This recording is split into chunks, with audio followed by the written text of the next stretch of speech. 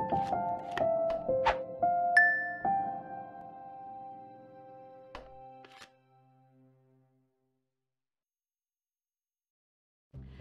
everyone and welcome back to a new episode of Music Works. Today we are honoured to have a very special guest, Claire Barnett-Jones, one of the most sought after mezzo-sopranos in the operatic stage and winner of the Dame Joan Sutherland Audience Prize at BBC Cardiff Singer of the World 2021. In this episode we will discuss the gender pay gap in opera and how the whole industry could benefit from changing the traditional male-dominated approach to the art. We'll shortly head over to the Music Works studio where Claire is waiting, but first, here is an advert from our sponsor. Music Works is sponsored by the Musicians Union. I'm a member of the Musicians Union. It's the trade union for musicians living and or working in the UK, and it's a community of 32,000 members working to protect musicians' rights and campaigning for a fairer industry. As well as campaigning to fix streaming and keep musicians working in the EU post-Brexit, the union collectively bargains for musicians working in orchestras and theatres and sets minimum recommended rates for freelance musicians working in other sectors. Its expert staff provide contract advice, legal advice and assistance, and a range of benefits and services to help musicians in every aspect of their work. Be part of something bigger and get the recognition you deserve. Join now at themu.org. Hi Claire, welcome. Thanks so much for joining us. Thank you. Thank you for inviting me. So today we have Claire Barnett-Jones, mezzo-soprano, and we are here to talk about the gender pay gap in opera. And first of all, Claire, please do tell us a bit about yourself. Sure. So I am a mezzo-soprano, as you said. I am originally from Somerset in the southwest. I am currently in France, working in Toulouse, doing Yeji Baba in the South by Dvorak. So that's very exciting at the moment. And as everybody, the last couple of years have been interesting. Plenty of lows, but also some highs. And in the last, 2 years, I was thrust into kind of the spotlight with being last minute at Cardiff Singer of the World, and then becoming a finalist and winning the Dame Joan Sutherland Audience Prize. So it's been quite a whirlwind couple of years, but yes, now back working again, which is great. Absolutely, and congratulations on that, a huge Thank achievement. you. And particularly in the backdrop of of, as you say, the last 2 years and COVID and everything else that's gone on. Yeah. So yeah, we had a conversation a while ago about this, and I really wanted to bring you onto the podcast to talk about it. So you've got a very interesting perspective as you're in your kind of current career stage and the way you're experiencing the world of opera. So do you want to tell us a bit about your stance on this? Yes. So I started working in the opera industry. Well, my first professional contract was in 2010, doing some chorus in some Gilbert and Sullivan, which was great fun. And then since then, I've worked at lots of different places in the UK and abroad.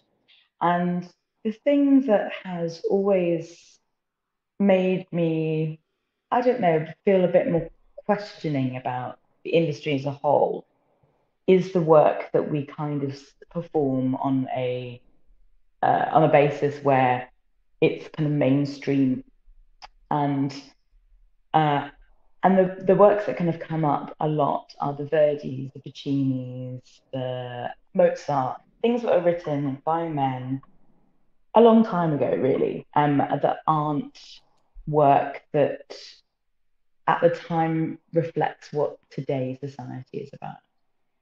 And it's always made me kind of question also that there are so many more. This is, I mean, let's start at the idea that there are more roles in opera for men than women. I mean, that is the first point, that in the opera that is performed mostly, there are more roles for men than women, which is today, in today's world, taking aside how many people of what gender go into opera, there there's just that isn't relative for society today. And I mean, for example, I mean, the biggest example to say is that in the top 10 performed operas in the world, there are 40 principal roles for women and 80 principal roles for men. So that's a third for women and two-thirds for men, which Yeah. is just, yeah, not relative to a 51% in the world full. And this is being very binary, which obviously is also another aspect of that. But Well, if you think in binary terms, just as a the representation of any other gender than male and female in opera is a whole other um, whole other yeah, minefield that's even further behind by you know untold lengths. So yeah, I think totally. no, I know it's hard to talk about the two genders, but I think in this context it's probably relevant because it's the only comparison that we have at this point.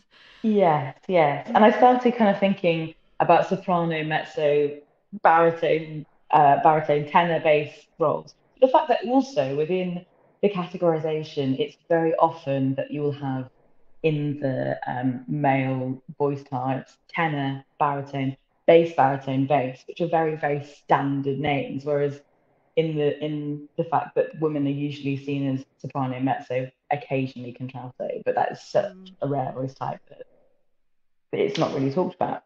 So yeah, in the top 10 operas, that for me is, and the top 10 performed. I'm so sorry, they're not like the best. Yeah, the top 10 according to Claire. Yeah, no, but they are. But that is, yeah, that is a questioning point. And that's worldwide. So that's not Mm, specifically the UK or whatever. sure. And how can this change really is always my kind of my questioning point. And I've always gone to an opera and thought, why does that role have to be a man? Or why does it have to be performed by somebody that has a lower voice line? Or I mean that's a very general point, and that's really up to a director. However, it's not specific, and in theatre it changes. In TV nowadays, that changes in lots of different things. But that is one way that could change it. Uh, yeah. That's interesting because I was assuming that that the number one change point you were going to mention would be to just program different operas, but you're not even asking opera houses to change their top 10, uh, Well, most popular operas. I'm definitely Because, not saying that. That definitely yeah. needs to change as well. Uh, but the more that we look at opera companies coming out of the pandemic, or re-emerging into a world which is different, most opera companies obviously need to protect their finances, which we all completely understand. And if the audience seems at this point to want to go to operas that they know and love and know the stories to and know the famous arias, great. We need to make sure that they are programmed at some point in every season to make sure that the company, the opera, the art form survives. However, this is becoming has become a lot more relevant since in the last 21, 22 season. I mean, I don't know how many times I've seen La Boheme being put on by I think every single opera company in the last year. But when you look at the roles that are available to women and men, there are two female roles in La Boheme, and there are eight, I think, I believe, seven for men. Yeah.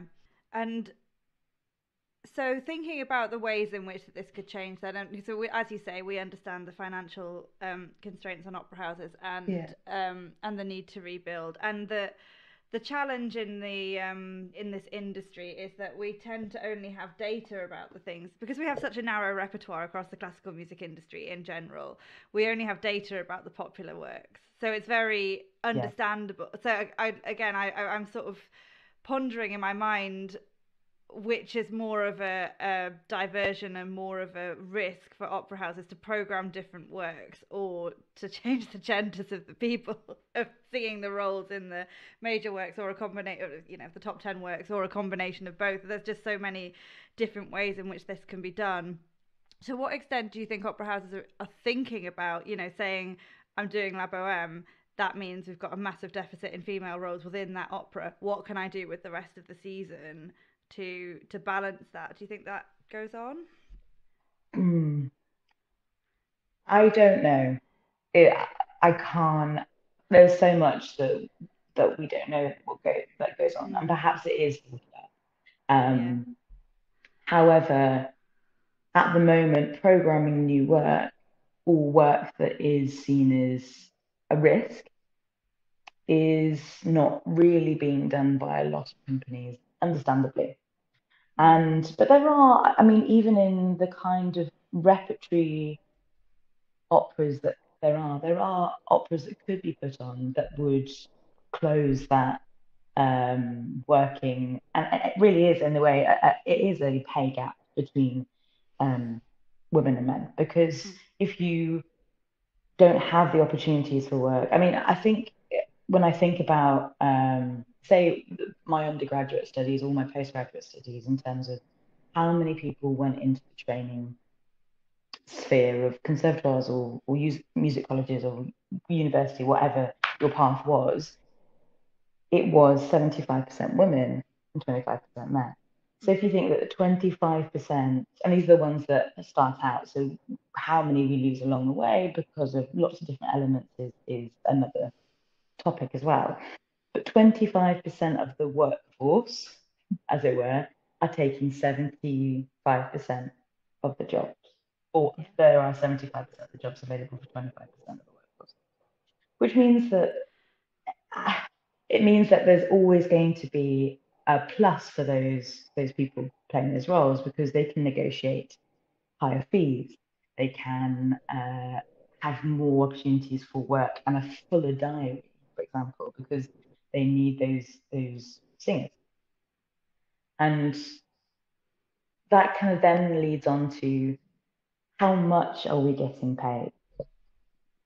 It's one of I presume, one of the only industries where we've got no idea what the person standing next to us doing our job is being paid, whereas most industries will have a industry standard, and you've got an idea that this job, an office is between this and this, and you know that that person will be paid around Mm, that.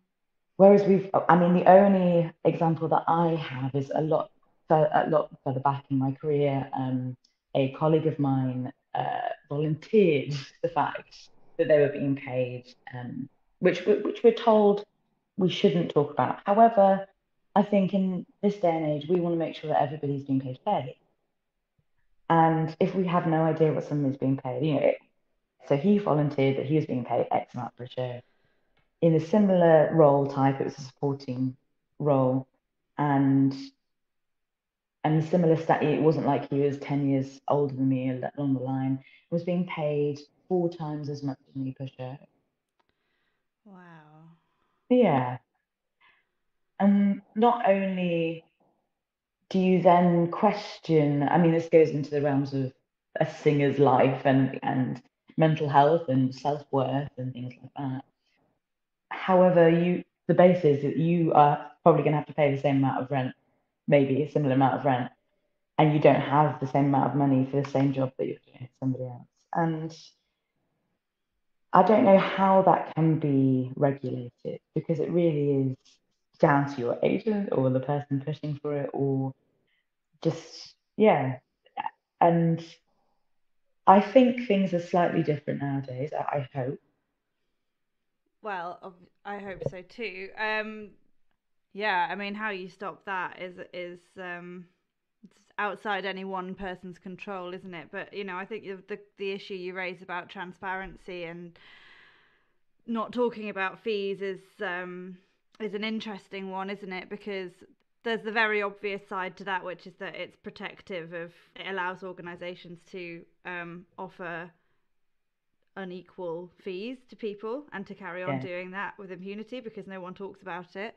Um, but it also feeds quite neatly into a money mindset issue that exists across the industry, which is that in general, in music, we struggle to talk about money because we have this undercurrent of, we all do it for the art and we love it so much and we're so yeah, lucky to, yeah, do 6 hours of rehearsals for weeks on end, and then set performances every night of the week, and then Yeah. ultimately, as you say, everyone has the same amount of costs, and everyone really should have. I think that everyone should be paid the same, obviously, for like equivalent pieces of work. But also the fact that this then immediately goes to a worry about personal value is quite a particular thing, I think, to creative industries, because there is no pay structure. There is no, you No. do X number of roles or X number of years in the industry and then you get a pay bump. Like, that doesn't exist. So um, it's very, very difficult for people not to see their value reflected in the fees they get, which is very damaging, as you say. Totally. And I think there's when you were saying about the costs that people have, and I mean, even if we go back to the starting block, say of, and I can really only speak about opera singers, but I know this also happens in with directors, designers, creatives, any other creative avenue in opera.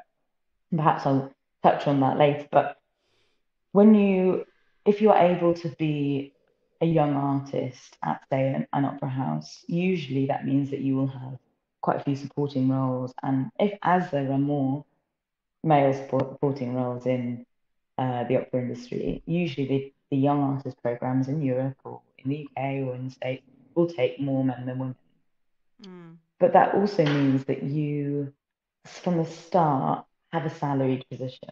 It's not, I mean, in general, it's not mega bucks, but it is a consistent income that you can then create budgets with. You can, if you're savvy about it, you've got a pay slip that you can go to a mortgage provider and say, I have this amount of money coming in for at least 2 years.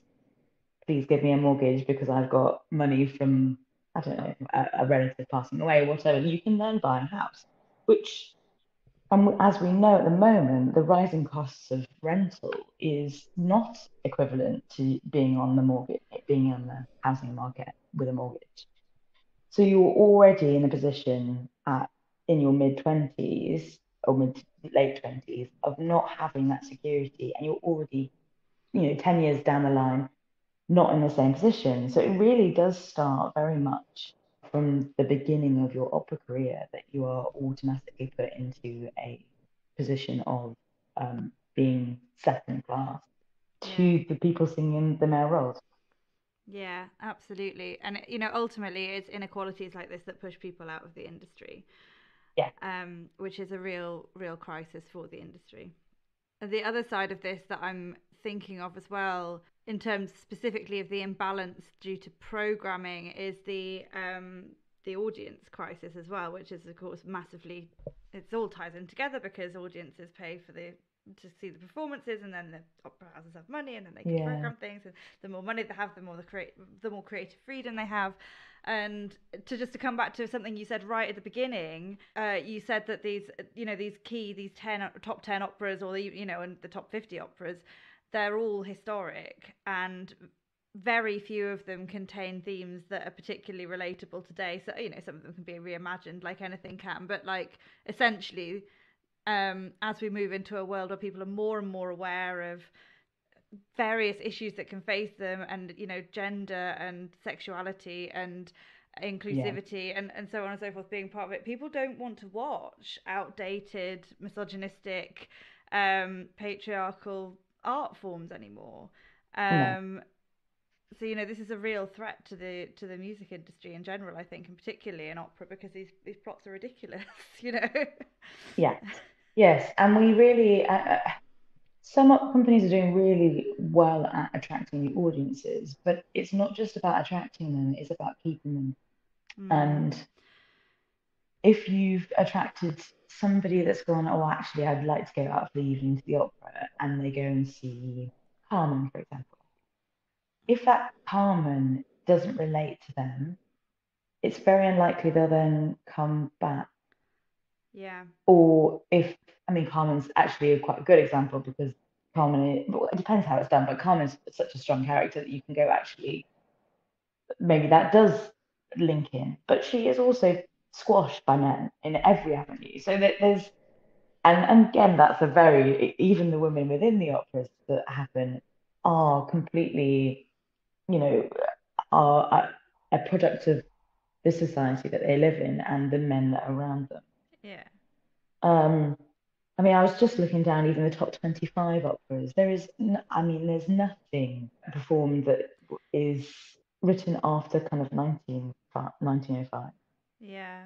I think as well we're making excuses for these operas here as well, and I know why we're doing it because I adore opera, and I presume that you Yeah, also adore opera, and yeah, so we're all very happy to see some Carmen and some Labo and so on and so forth because lots of like good things about it. But if I think about an art form that I'm less invested in, I mean, like even my personal consumption of films has completely changed recently. I now, if I go on Netflix to look for a film, if it's before like 2018 at the very earliest, uh, I'm sort of like, oh, I don't think so, because I just think it's not going to yeah, feel like. I mean, that's broad. There are exceptions, but like I just think I'm sort of like I want to see something that's been made by someone who's thinking right now about things. And so, if you're not into opera, yeah, you might, as you say, you might go and think, well, that was fine, but I won't go back because it's not really for me. But what you certainly won't get is a sort of feeling of like, oh, I've just found this art form and it just speaks for me and it's now my new passion. yeah, I don't think, not to speak for myself. yeah, yeah, totally. And I think there's also we need new work, definitely, Mm, within the industry. There are, at least now, there is a big push towards making sure that the composers that are getting premieres of new works are more diverse in every mm, aspect, which is great. And because that, if we don't have the diversity of this amazing world on the stage, then it's not an art form for everybody. Uh, mm. but we also then need to make sure that they are still accessible for people that maybe are new to opera. So sometimes the new work that happens is not then accessible to a new opera audience. Yeah. And so we do need to draw them in with the standard that they hear on adverts, that they hear with the tunes and go, oh, I recognize that from, I don't know, perfume advert or something.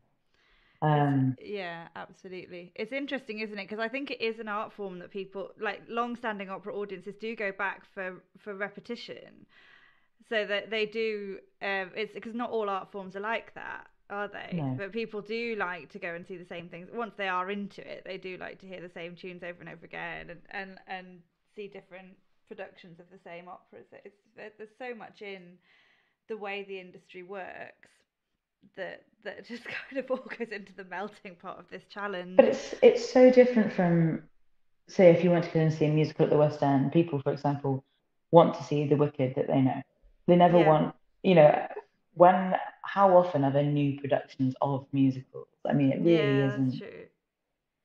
But people go back and see it, and they really like that. And I think sometimes, perhaps, if we think about, I mean, money saving as a general point within opera, then there needs to be maybe more repetition of the operas that sell, the productions that sell, and so often you'll see an amazing production and then it's you hear it's been axed and you go, Mm, why? That was great. Can we not can we not see do the that one same? again in a few years? Yeah, I'd like to Yeah, see that one again. yeah, Um, definitely. Mm, and yes, I feel like every industry, arts industry specifically, is really trying to tackle how we go forward, and the cost of living mm, isn't helping, and prioritizing where people spend their money is also important, obviously. mm. However, it still doesn't help when people say opera is expensive or elitist or that, because as we know, it isn't, the base of it isn't. But people also like it to be different as well. So yeah, There are such a lot of moving parts, aren't there? And I think what's been really interesting for me about this conversation is the way in which the complexities of the opera programming challenge and the audience challenge and the challenges that singers face as they move through their career all ties into this fiscal issue of pay. And you know it's not just about how much an opera contract is worth, it's about how many there are, and it's about how yeah, the various and myriad of ways that people could that opera companies and those making programming decisions can impact that. And I Yeah. do want to say, because I haven't said this yet, that I am aware that there is a vast amount of progressive thought going on in the opera world, and a lot of new opera and a Yes. lot of opera companies doing really wonderful productions of historic operas and new operas that are absolutely Totally. great and really really valuable art, and do address this. So I'm not meaning to be kind of like it's not happening at all. I do realize that it is, No, but it no, is, it's still, totally. I think some, and again, this, I sometimes fall foul of this because I work so deeply in the world of inclusivity and new music and so on, that I sometimes, it's useful to take a step back and go, despite the fact that all of this is going on, these overall statistics are still true. So there Yes. is still a top 10 of very very frequently performed operas that create, I can't remember the statistic you gave, where essentially 2/3 of the roles are for men. That even in this world in which so Yes. much good work is being done, that still exists. Yes. Yeah. Yeah. And that's really hard to kind of to think about, because it's I don't know how that changes. Mm. Um, that also leads on to the creatives within the opera industry as well, because Yes. Yeah. there's there was a study that I found from 2021, so recent, which is great, by Caitlin Vincent, who is a lecturer in Melbourne, and there it was based on one opera company in the UK, but it was based on how many of their creatives are um, that there was a pledge that it would be 50-50 by 2022. Now, that was done in 2019, and there's been a pandemic since then. However, 90% of their directors are still men for their opera productions, Mm. which this is definitely not saying that men can't relate to women's issues, or issues that relate to women, but you do then question what is being slightly portrayed. We only know our lived experience, and we can empathize, definitely, but that only 10% are by female directors still is quite, in the opera industry, is um, quite damning, really, on the fact that the rest of the arts industry has a lot more gender diversity, gender equality, so in that. But of the one, and we'll talk about new opera, but of the operas that were directed by women, or the opportunities that the women were given for directing opera, it was mainly the new work that they were given, the one-off pieces, the things that may not come back, whereas most of the Mm. standard repertory was directed by men, or revival. And that's the other thing, that isn't quite put in. I know that I've seen some things a lot on Twitter or whatever saying there's not enough women directors in this season for this opera company.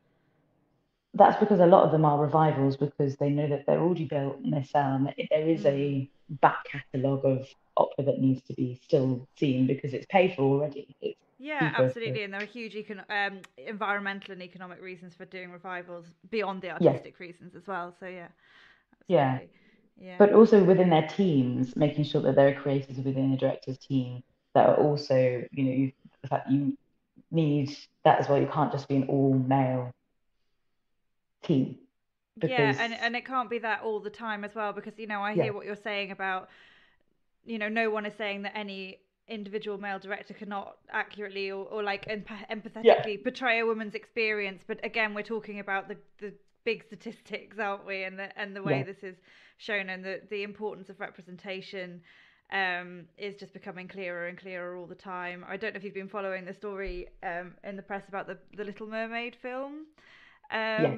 As we're recording this week, there's been an announcement about the Little Mermaid film that's coming out soon, with Ariel, the lead character, being played by a black actor, and it is there's 1.5 million apparently complaints being made Oh God, about this casting, and then there's also, as like thankfully, and as you can imagine, a huge outpouring from everyone else in the world saying how important it is for their children to see themselves, to see this, Disney character Yeah. represented, and so on and so forth. And this there's some of the things that I've read have said, the casting announcement was made years ago. This isn't even new news. I think the No. trailer's been released, and that's what's caused it. Um, so we do still live in a world where the importance of representation isn't completely understood at all. No. And Um, actually, when you just saying about the fact that things are planned so far in advance, I mean, I think it's really important to say that in the opera industry, this is like 2, 3, 4 years in advance of lots of these yeah. castings. So what we're talking about now, in a way, won't be seen for a few years, and people that well, there's not enough being done. Well, no, there is, but it really is just going to take its time Mm. to be able to be seen, and there's also questions around diversity as well within this. There's people saying there's not enough diversity, or like you're saying, there's too much of these complaints being made. Well, Mm. also, if people don't apply for certain things in the same way, you can't. If somebody doesn't apply for a job and then you say there's not diversity, well, they can't just find somebody for the job. I mean, this is again for audition purposes for maybe Yeah. young artist programs, but it's a very difficult field to kind of talk about and try and see what is right and what is wrong. Mm. However, we need to make sure we still keep talking about what is happening and what is being seen to be happening or not. I think that's exactly it, and I think in terms of, I do like to, when we talk about knotty problems on this podcast, I do always like to to sort of have a think about the solutions. And we've talked quite a bit about things that opera companies can do and that can be done within the industry. But I think what you've just said is, and we can't solve this. The two of us here today, it is extremely No, knotty and complicated. But it does feel as though a major influencing factor is just the fact that people are thinking about it. So even yeah, if someone is thinking, what does this mean? What does this mean for pay? What does this mean for gender equality? What does this mean for representation? And making decisions with that as one of the criteria alongside all of the other components. That I think is the one thing that we can request of yeah, everyone. yeah. And I just also think back to kind of the composers who were writing at the time that they were composing. I mean, out of the top 10 operas that are performed, the most equal in terms of gender uh, are Mozart operas. And you think about the way that Mozart wrote, he wasn't, aristocratic or he wanted to do stuff of the people. Mm. And, in Figaro, for example, Antonio has such few lines. He doesn't need to be played by a man because in today's productions, you have female gardeners. Of But course, I mean, yeah. and that's what would happen in theatre. I mean, Mm. what in the 80s there was a female Henry V. Like Yeah. that, if that was happening then, how are we? And it seems that somebody was talking to me recently about it seems like the opera industry it is 20 years behind the rest of theatre TV, Yeah. but it is getting there and quickly, which is great. Um, but in terms of pay, it doesn't help somebody's mortgage. It doesn't help somebody's That's living just the bottom costs. line, isn't it? Yeah. Yeah, Absolutely. and Absolutely. also that also thinking about the way that the cost of living and in general has risen dramatically in the last 5, 10 years. But thinking about contracts that I maybe have in the next 2, 3 years that have already been signed based on today's costings, Hmm. not only for the opera company are the productions going to cost more in the next because of lots of different factors, Mm. but when you're being paid X amount or you've signed a contract, that you realise that doesn't cover your rent at that point in 2 years' time because it's changing so much. Is there a question mark to have over renegotiating contracts due to worldly events and things like that? I don't know whether that's something that should maybe be talked about. I think it should, and it's interesting. I had a conversation with someone about a similar topic the other day to do with it was to do with this. I was talking to them about the way that composers make money, or and the various sort of income streams there, and the conversation went to sort of the challenges of essentially what you end up doing when you're trying to bring more money into this industry is that you quite often end up trying to move money around parties that have no money. So Yeah, so yeah, which is just a huge challenge for the industry. I think the in general the I mean, to use the example that I've started, is somewhat off topic, but it was to do with diversity of programming for chamber music clubs. So the idea being that if chamber music clubs wanted to pay more for their performers and perhaps commission works and sort of in order to bring more new music into that repertoire, um, where they would get that from would be their audiences usually, or possibly grant funding. But to use this, the basic economic model of like I present music and people pay for it, and that all yeah, works. And then we have the dwindling audiences problem, so they go, oh, we can't do that. And then you end up with sort of situations where they're asking people to do things for less, or they're not commissioning new works, or they're not, to sometimes not even performing works that are in copyright because to avoid the PRS bill, which yeah, is, of course, the entire opposite of what the point of a yeah, PRS bill is. So it was this sort of like idea of like, where does that new money come in to the yeah, industry? So yeah, I think that there is no I offer no solution to this whatsoever, sadly. But yeah, the if opera companies are going, because their costs, the festival that I organised last month, the costs were astronomically higher, even from having budgeted it for it in January and then delivered it in yeah, July. There was a huge cost difference for things like transport, for things like equipment, yeah, freelance hire of the technical staff had to massively increase their quote because their costs had all gone up. So yeah, these costs on an opera company scale will be huge, yeah, and you're right, ethically and just for the purposes of people being able to work in the industry, it should be possible to renegotiate or to kind of address things like yeah, enormous cost of living rises. But it's a real yeah, challenge to work yeah, out how this all works economically. totally. And I think there's also a question to be had, and I don't think it's been talked about enough, but is how many people we lose Mm, along the way due to, I mean, at firstly, due to the fact that people, if you come from a background like I did, where I, you know, my parents are very working class, I went to a state school, I don't have that financial backing that mm, actually in the opera industry, in terms of singers, you do need to have, or you need to work extremely hard to be able to kind of like knock on doors that you can't afford to go and spend £600 on one audition to not know that you're not going to get it. That's just not viable. And people think about, diversity, we need more diversity in the opera industry.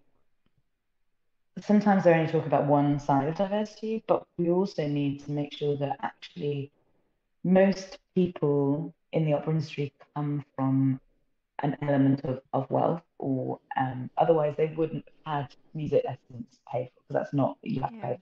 So the whole economics goes right the way back to education. Yes, You need money to do music unless you're very, very lucky with some kind of yeah, state provision. You always need money to do music. You need it for networking, you need it yeah, for lessons, you need it for auditions, you need it for travel, you need it to support you while you work for free. Like, as much yeah, as I always advocate against doing that, it's just one of the realities. yeah.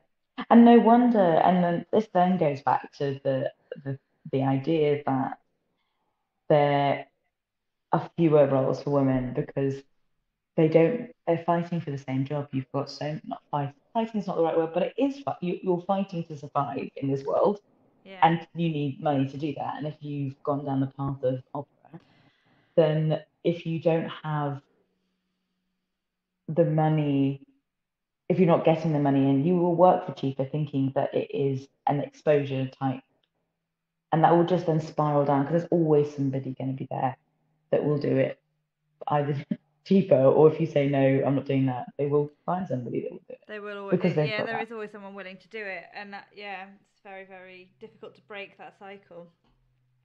For sure. Yeah. Well, this has been a really great chat. I feel like we could carry on for ages, Thank but I you. think on that note, Yeah. how shall we round off? I think the thing is please, if you can, go and buy tickets to see things. I think anybody in any industry, I mean, you can, if you think I'm going to go out for a nice meal, which will cost, say, I don't know, 70 quid for two people or whatever, you can get an opera and a meal for that. Rather Yeah. than, you could go to a slightly less expensive place, but still have the idea of going out and go and see an opera. So Yeah. I think it's about saying, prioritizing what we need in the world. And if we can learn anything from the pandemic, to try and think back to what we were craving for the time that we couldn't see people, was art. It wasn't kind of, I don't know, there's so many things that we missed. People were watching things online more than ever.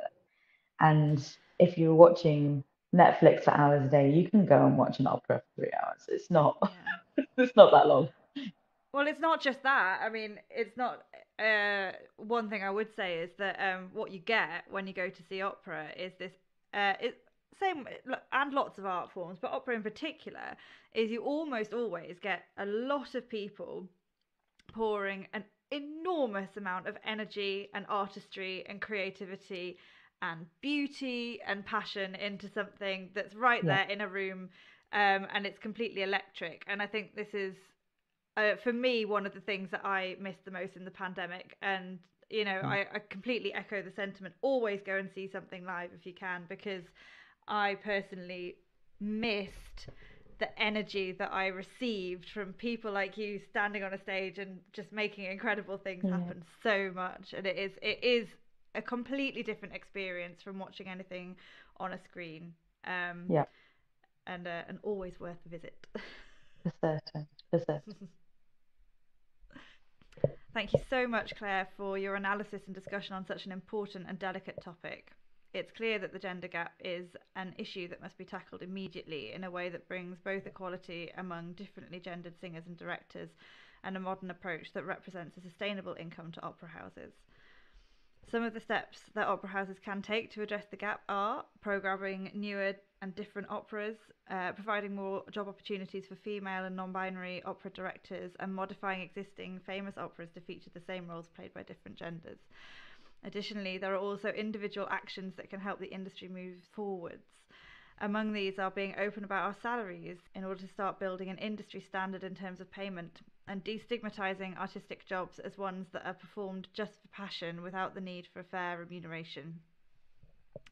Finally, if audiences want to contribute as well, then please do so by purchasing tickets to see and support opera, especially alternative, new and female and non-binary operatic productions.